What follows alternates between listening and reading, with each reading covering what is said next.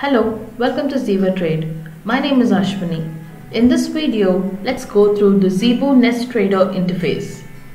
To do that, let's first install the application. Please visit the zebull.com website and under apps, you will find the option download. You will now find the two variants of the same software, the 32-bit and the 64-bit.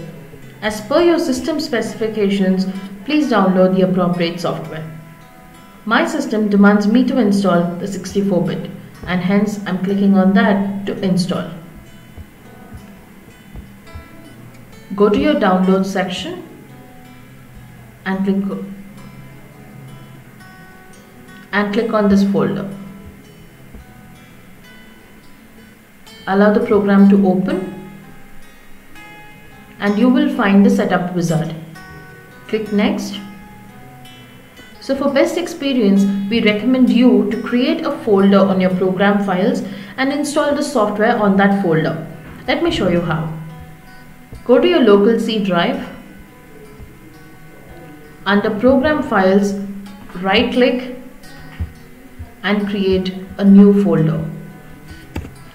Let me call it the Zebull Smart Trader platform.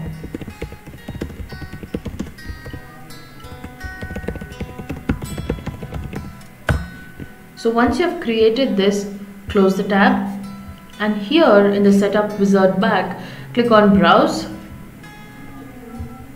and choose the Zebull Smart Trader platform.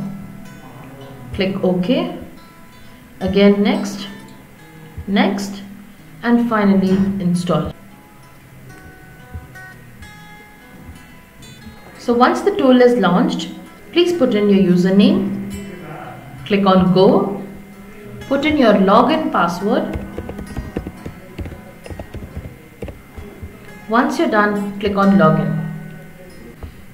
For the first time users, you will receive your transaction password on your registered email ID.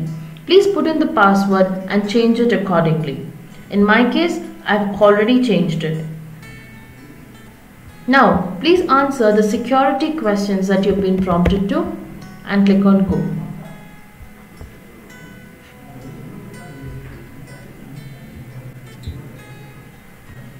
So this is your interface once you have logged in. Click OK.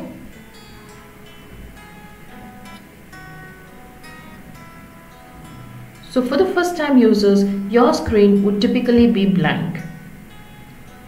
Just like this. Let's add few scripts here.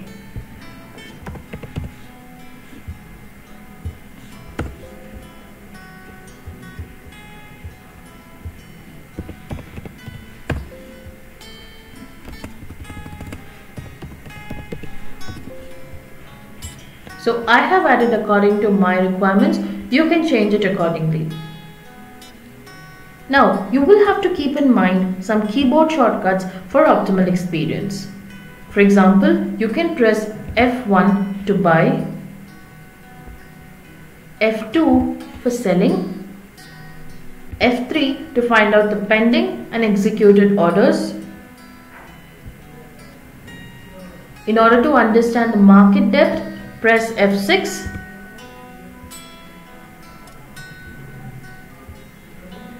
To find out the trade book, press F8. So this is where your day's trade is shown. Press F11 to find out the net positions. Since I don't have any, the screen is blank. And finally, in order to know your cash balance, click on View Order or Trade Reports.